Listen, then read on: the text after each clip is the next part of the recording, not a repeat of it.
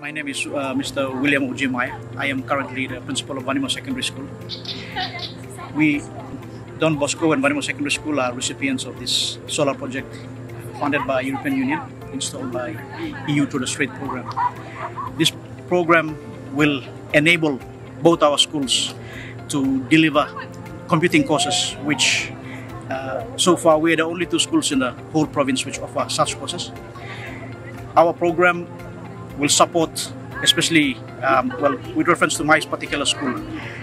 I have 792 students, 48% of which come from the rural communities of 𝒑𝒐𝒘𝒆𝒓, Nuku, and Lumi.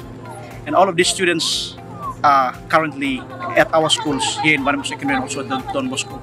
They benefit from this in that we're able to offer them courses in computing which they would not otherwise be able to have access to back at the schools that are where they come from.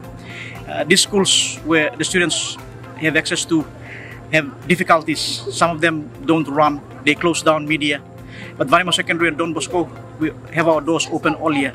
And having this service gives us the enabling environment, an environment that is conducive for learning for all of these students, including the ones that we have enrolled.